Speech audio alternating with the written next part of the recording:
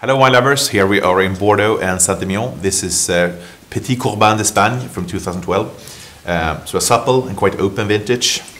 And this is I would say lighter style of Saint-Emilion, already drinking really well.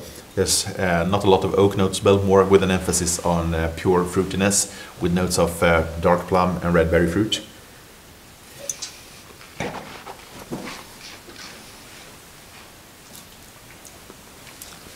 Palate has medium weight, already with a rounded texture, good level of freshness with hints of crushed red berry fruit, dark plum, mild spiciness on the finish, medium towards long. An attractive wine that drinks really well today and should continue to develop over the coming 4 to 6 years.